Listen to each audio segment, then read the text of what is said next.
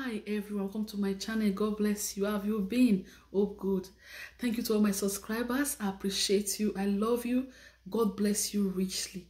And if you are new here, this is a great channel full of God's word, prayers, prophecies, word of knowledge. Please click the like button for me so YouTube can promote the video to many so they can be blessed. Please subscribe, touch the bell, and stay with us. Today I bring you God's word. Hallelujah. God is faithful.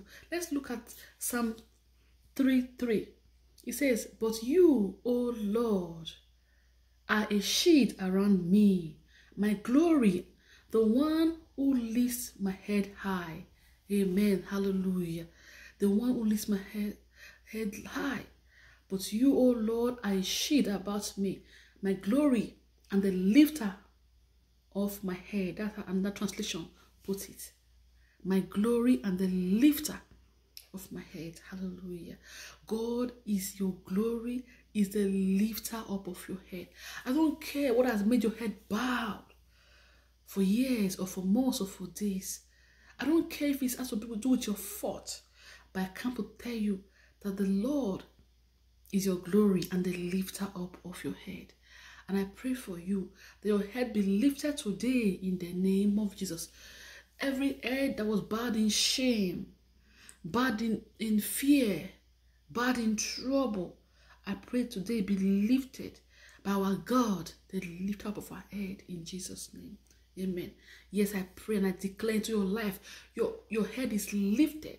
If your head has been bad in shame, bad in hunger, bad in poverty, bad in sickness, today I declare and declare unto you that it is lifted by our God, who is the lifter up of our head and who is our glory. In the name of Jesus Christ, your head is lifted. He is a lift up of our head. Hallelujah. Your head is lifted, hallelujah, in honor, in glory. For God is our glory. Your head is lifted today from that shame, from that sorrow, from that depression. In the name of Jesus Christ. For our God is our glory and the lifter up of our head. Your head is lifted from that borrowing, from that disgrace. Your head is lifted.